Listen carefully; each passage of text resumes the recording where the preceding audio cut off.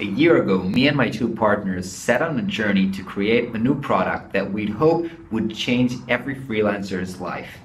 Obviously, we did not know it's going to take us a year.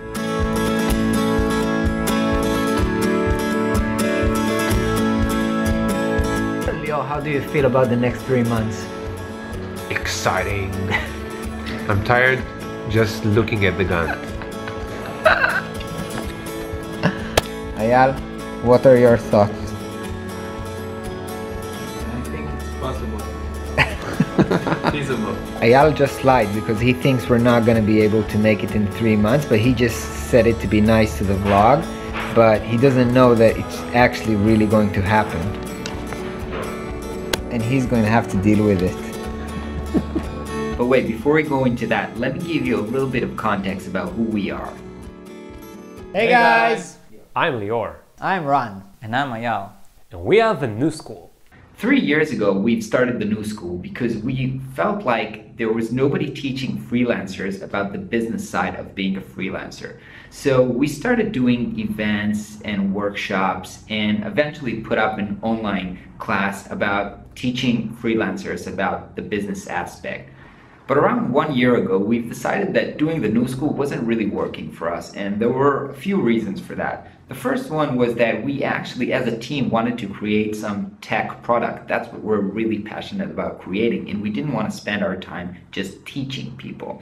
The second thing that we got from learning from our customers is that most people, most freelance or creative freelancers don't really want to learn. They want just to have a tool that will help them to do their, busy work faster. And after discussing it a lot with them, we've came to the conclusion that there was a key tool that's missing, and that's a tool for creating proposals. So after deciding that this is the problem that we want to solve, we spent a lot of time doing customer interviews to actually validate that this is a real problem that freelancers have and that we're going to build something that is going to be meaningful to them. Our first version trying to solve this problem was by designing a UI of a chatbot, because our assumption was that people would rather have a conversation rather than learning a new tool.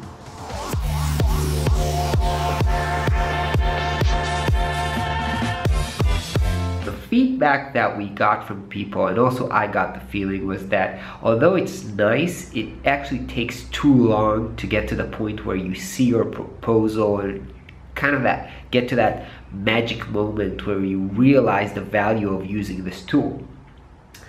So I thought about it a little bit, and now I'm going to try to design it kind of only in one page so that very quickly you can see the results and see your proposal, and then you can adjust it and refine it later on.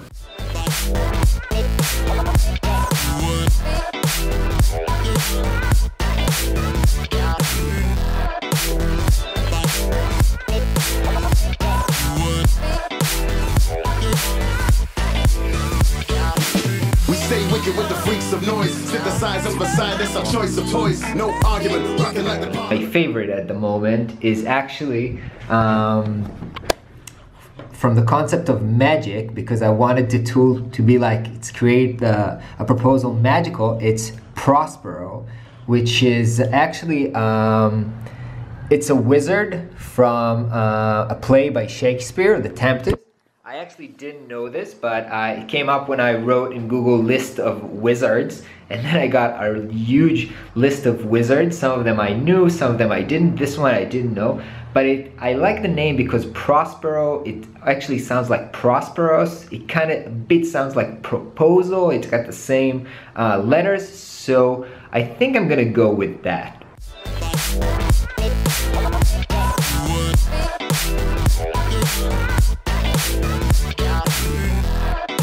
So I've been debating those two ideas, and I think I'm gonna go with this one since it looks more, I would say, trustworthy.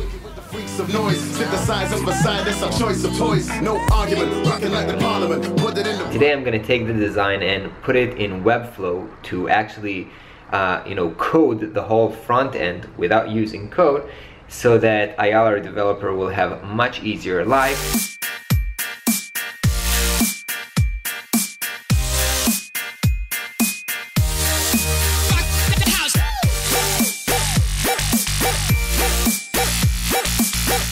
So I've been playing with the Prospero tool now and kind of realized that I didn't do a very good design. When I actually tried to use it, it's actually not that of a good design. I mean, I didn't do a really good use of the screen space, and I'm not gonna redesign everything right now because we are so close to, you know, releasing the beta. So this is really tough, but probably we're gonna, you know, beta test it like this, and if we see that really the value in the product is there, then I'm probably gonna do a whole redesign of the interface because I don't think that it's very good right now. I ain't got time to discuss the weather, how long it's gonna last. Yesterday at the new school meeting, we have decided that Prospero is ready for beta, and I've just emailed a bunch of beta testers. Lior, my partner, emailed another bunch, and we're gonna start doing the beta testing in the upcoming days. We're not falling, we take it back to the days of yes, y'allin'. We're holding on to what's golden. On the stage, I'm raging, I'm rolling. We're not falling, a shot calling. We take it back to the days of yes, y'allin'. We're holding on to what's golden. On the stage, I'm raging, I'm rolling. It's very exciting to see how people react to your product for the first time. You discover both good things and bad things. Stay true to the game and never bring it to shame. We tight like dreadlocks and red fox and ripple. We pass participles and smash the artist in you. The saga continues. This I won't get. This doc where I've kind of listed all the problems, current problems and suggestions in the product. As you can see, there's a lot of them. I know that some things currently suck and I wish I could fix everything right now, but that would probably take like 3-4 months of work fixing everything.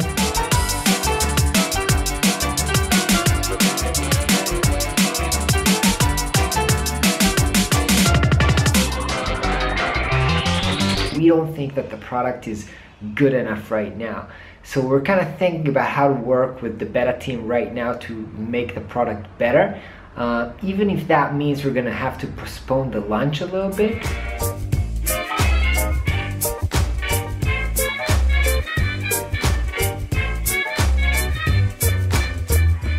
We're now working on the new version of Prospero, which this is the design for the new proposal, and I kind of did something because I wanted to be really simple that when you click on it, you can edit the text here. I thought this would be the most simple way to do that, but Ayal has discovered a new technology that's called React by Facebook that actually allows you to kind of do that, edit it inline, and actually also change the overlay color here on the image, or just click on the stuff to edit the logo or the background image. So he did it much cooler than I was planning to do. And another super cool thing that happened last night while we were sleeping here in Israel, somebody has used Prospero to create a proposal for $30,000. It's actually a print project, and send it to the client using Prospero, and the client has approved it.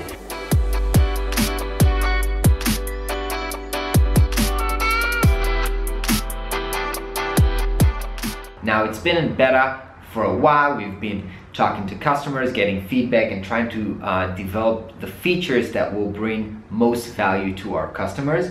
I don't really know what to tell you. It's like, it's really a roller coaster. Some days I feel like, yeah, this has so much potential and we're gonna change the world and we're helping so much people and it's gonna make so much money, and I'm like so excited. And other days I'm like, what the hell, this is just not good enough and it's not gonna work, and why am I wasting time on this? It's really like an emotional roller coaster.